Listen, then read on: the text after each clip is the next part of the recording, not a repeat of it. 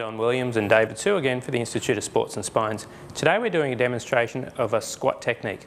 We're going to call this a McGill Squat in respect of Professor Stuart McGill from the US, who does some interesting research in squats and low back stability and control. So the idea of doing this squat is to get better activation of the lateral glutes, so glute medius and glute minimus particularly. So we start in a normal squat position, feet about comfortable shoulder width apart. When we squat down, we normally want to see the knees tracking in the same plane or line as the feet. So the thigh and the foot should be in the same plane. When we do a McGill squat, what we want to do is pretend that we have a piece of newspaper on the ground and we're trying to tear it apart with the feet. So as you can see with my feet, as I push apart, you can see the feet look like they're partly rolling. They're not actually rolling, they're just pulling straight apart. As I do that and squat down with the feet in the same plane, we should feel more pressure on the lateral glutes. Now to increase this further, we use a little bit of TheraBand or resistance tubing, put it over the feet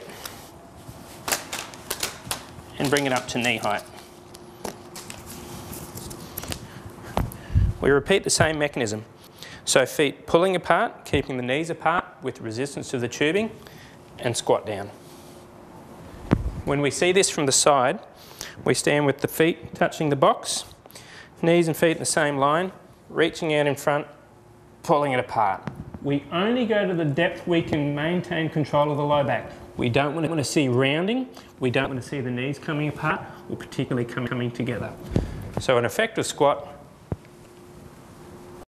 should look like that. We should be feeling the pressure here. That completes our demonstration of the McGill squat.